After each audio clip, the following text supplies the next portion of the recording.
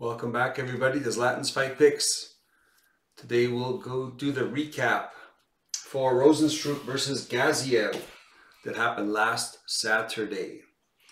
So let's start. We'll go over what went right, what went wrong. But I gotta tell you, almost everything went right. We'll start from the most confident to the least confident. We'll talk about the fights. Nurmagomedov, minus 1300. I mean, yeah, most confident, definitely won the fight. But I gotta admit, that new guy, what can't remember his name right now. What's his name? I don't have it here. Yeah, anyways, the new guy from Kazakhstan, I believe. He is going to be a good fighter to watch. There's going to be a lot of guys that he can beat. And during the first round, he actually stung Nurmagomedov to the point where he actually shot for a takedown, and he got lucky and he got the takedown. I mean, he was just so much better than him on the ground. But I got to admit, the new guy, good takedown defense, you know, and he kept getting back up. He's got great cardio. He's got some wicked punches. The guy's going to be an exciting person to watch in the UFC. Looking forward to his next fight. But he fought, you know, a guy who's probably going to be the next champ. So, yeah, for sure. But at minus 1300, it was not playable. Even though I had him in a degenerate parlay. So, not all of them, but this one. Just because it increased the amount. But yeah, and it worked out because you'll see what I'm saying. But anyways, it's not really playable, minus 1300. But yeah, it was an excellent fight. It was entertaining. After the first round where he actually got clipped, he was saying that he didn't even see that punch coming. He just immediately took it to the ground. He wasn't standing with that new guy anymore. The guy is too dangerous. Anyways, looking forward to watching his next fight, I'll tell you. Usyk, as I said, you know what? Schnell is going to punch Usyk as hard as he can, and Usyk is going to take his punch, and then Usyk is going to punch Schnell as hard as he can, and he won't be able to take it. And that's exactly what happened. And I had him in a prop bet where I had Usyk for a knockout as well. I think it was plus 350 with another knockout as well with Klein. So, anyways, everyone expected Usyk to be a submission, and I thought, you know what? I don't know, because Schnell is dangerous on the ground, and you saw that Schnell had really good takedown defense. Usyk actually tried to take him down. He couldn't take him down. Schnell's really dangerous on his feet, off his back. The only problem with Schnell is his chin. Otherwise, the guy's a really good fighter. It's his chin. That's the only thing, and that's exactly how Usyk ended up putting him out. Because he's going to be competitive with Usyk. He had good strikes. He's good on the ground. He had excellent takedown defense. So, anyways, Usyk did win, knocked him out. Again, the only problem with Schnell, chin, and that's how we won. Anders, like I said, minus 550 for Anders. It's absolute crap. The guy's not that good. I mean, he's just big, strong, and tough. And you saw he got clipped in the first round, and I mean, everyone probably had a heart attack who had a bet on Anders because he got hit and he got knocked down. But he recovered and he came back and he won the fight the next two rounds. Yeah, and what was the other guy's name? Oh, Jesus. I'm doing the other fights. I kind of forgot everyone else's name. But anyways, the guy who was fighting was retiring. Let me find this thing. It's bothering me. The guy who was fighting was actually going to retire. So, and he kind of announced it after the fact. So it wasn't too surprising, but you know, even if he wasn't retiring, I necessarily wouldn't have been betting against Anders. Yeah, Pickett. Pickett was ended up announcing that he was going to retire after that fight. And Nurmagomedov was fighting Almakan. That guy's going to be good. Yeah, so he ended up winning a decision. It was way too close for anyone's liking, but I mean, you can't bet against Anders. He should have won the fight. He did win the fight, but definitely, I mean, yeah, You got to put Anders with the right competition at this point in his career. Klein minus 1100. You know, Klein was going to walk through this guy, but I got to admit, this guy took a lot of punishment, and he nailed Klein quite a few times. Klein's very tough. He took a lot of clean shots, and for a few times when I saw him take the clean shots, you know, I was just like holding my breath, like, is he going to go down? Like, that was pretty hard. And Klein ended up surviving it. But I got to admit, there's split seconds there where you're like, oh my God, was clean shots, you know, eaten by Klein a few times by Cunningham. And Cunningham's going to be exciting. I don't know if he's going to be really good. He's barely UFC level, but he's going to be entertaining. And if you pair him up with the right guys at the lower level, it's going to be fun to watch. Minus 1100, he wasn't playable. You know, I did have him in a parlay because, well, maybe I shouldn't have even had him in a parlay, but I did because I was pretty sure he was going to win.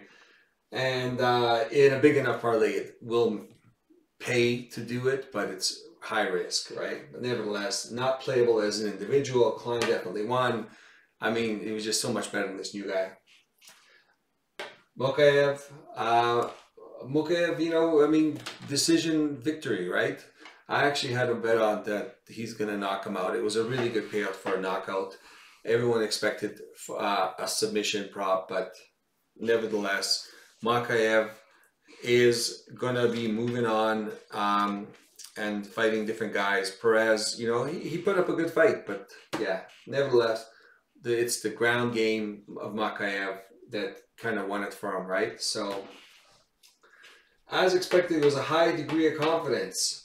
Moving on, this is my favorite fight, and I told everybody, of all the fights, if I'm going to pick an underdog, and I had him laid out here, I said, I'll pick Basharat, but I said, I have a play on Zahabi as the underdog. He was my favorite underdog for the big underdogs, like against the big favorite. This was the guy. And I actually had him in a few parlays, and it was a monster, going to be a monster parlays. But unfortunately, when I did have my monster parlays, I also had this guy. But I did hit a few parlays with Zahabi in it, with shorter parlays, and I ended up making quite a decent amount of money. It was good. It was very profitable this week. So yeah, I had Basharat in a couple parlays, but I had Zahabi in more than that. So it was good. It was good. I was really happy to see the decision. I could see Zahabi being able to beat this guy, you know, and there you go. Basharat's no longer undefeated, and we don't have to watch him make any more decisions and fight that way. He's going to have to try a little harder. Moving on. Petrino, you know what? I was only concerned about the first round. I still thought Petrino was going to pull this off. I was really hesitant because the first round, he's so dangerous, and he keeps talking about a resurgence in his career, you know, and he got me kind of buying into it. So I said, you know what? I will have a small nibble on Pedro, but most of my bets were, my main bet was on Petrino, and my parlays, either I had Petrino or I didn't have anybody. I just kind of omitted this because I think I had Pedro on one just because of the multiplying effect, just to try it out. But yeah, I mean, it was obvious. Petrino, he dominated all 3 rounds. You know, it's a clear victory. Petrino, that was correct, and I'm marking him as correct because I guess because I kind of left it open for Zahabi and I left it open for these guys, so I had him bet both ways. Moving on, Duncan. Yeah, you know, Duncan's a way better fighter than Ribeiro. I don't know why everyone thinking that Ribeiro was going to win.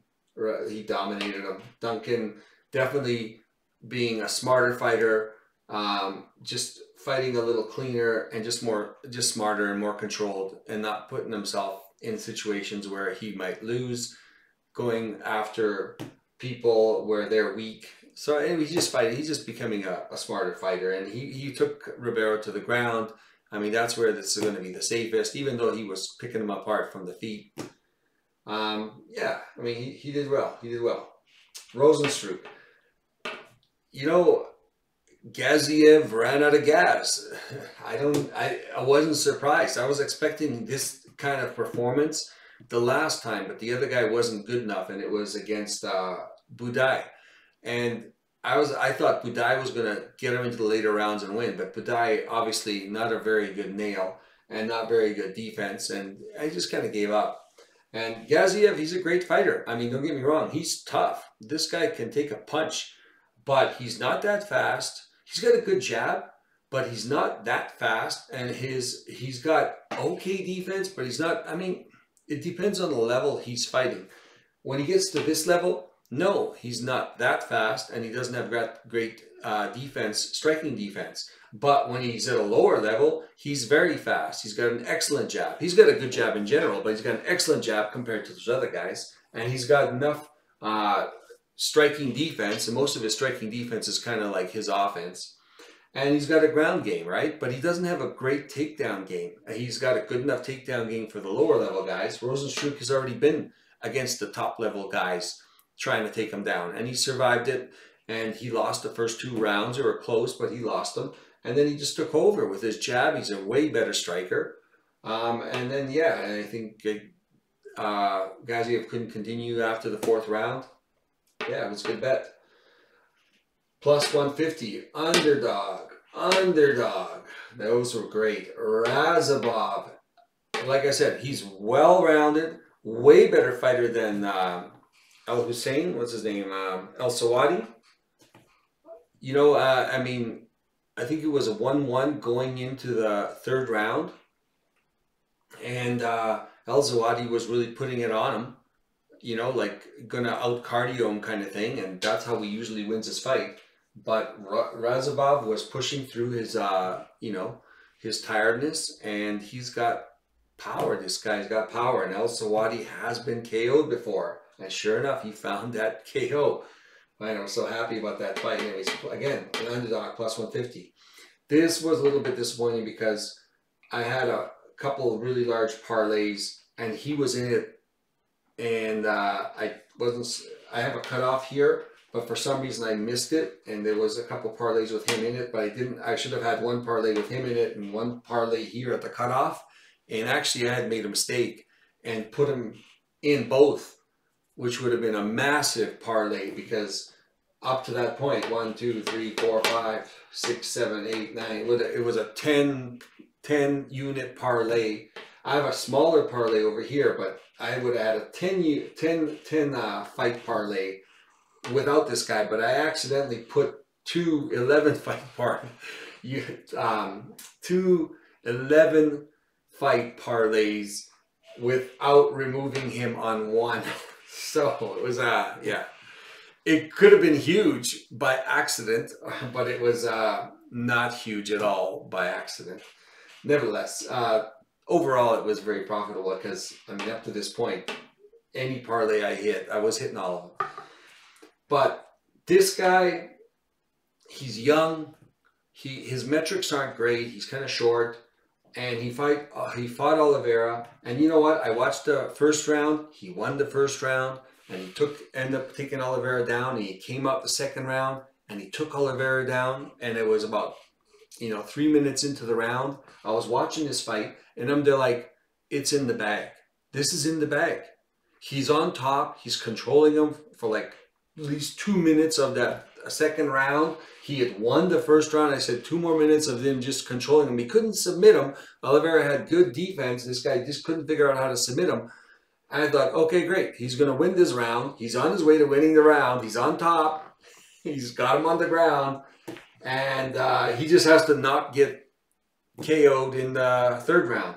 And then out of the blue, Oliveira gets up, gets him over him, and on the ground. And when he gets on the ground, this guy takes a few massive shots from Oliveira, and Oliveira tees off on him, and Oliveira steals that round. And at that point, the guy was tired, but he just got drained after these massive shots on the ground. It just took it right out of him. And he went into the 3rd round, hands down, tired, beaten up at that point. And eventually, you know, I was hoping he'd maybe take him down and hold Oliveira down and win, but he got KO'd, flying knee. He was, yeah, he had lost it. I mean, it was bad because after the 1st half of the 2nd round, I thought this was in the bag. and I don't know what happened. Once he got flipped over and got nailed really hard a couple times, it just took it right out of him. It just drained him. His gas tank went to zero. At that point, he was just holding on. That was. I mean, I don't know. Like it was a good pick. The guy was winning the fight. He was the better fighter. He made one mistake, and it cost him. So, yeah. All in all, it was pretty good.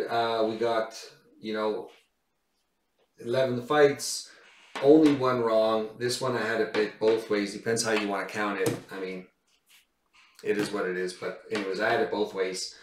So I'm going to count it as correct. But nevertheless, Sapai was definitely the one mistake. So 10 out of 11 as far as I see. I guess you can make an argument that, maybe these guys were on top. Technically, he was the wrong pick, even though I had it bet both ways. Then it could have been, you could argue that it was 9 out of 11. But overall, I'm counting it as 10 out of 11. And yeah, so it's the way I want it. So it doesn't really matter. Nevertheless, it was a good week. Very happy about it. Looking forward to this 299, UFC 299. I've actually got it done. Actually got it done today. And it was scary that anyways, it was scary how fast I got it done. And I don't think I'm agreeing with a lot of people that are picking out there. And I could see a lot of upsets happening with 299. Now, either I'm going to look really wrong or really right, and we shall see about that. But I'll tell you what, if those upsets happen, I mean, it's going to be massive, but nevertheless, thank you very much for joining me. Hit like if you like the content. Hit subscribe if you want to be notified when my next video comes out. I'm going to try to bring it out tomorrow, Thursday at the latest. But tomorrow I'm going to give it a shot, see if I can get it out a little earlier. Probably end up being Thursday during the day, but I'll try to get it out tomorrow. Like I said, I'm pretty much done. Well, I'm done, but there's a couple things I just want to look over before I put the finishing touches on the board. Yeah, otherwise, leave a comment. Let me know how you did. Let me know where things went right or went wrong for yourself and what you thought about the fights. Otherwise, thank you very much for joining me, and we will see you tomorrow or the next day for the UFC 299 breakdown. See you guys later.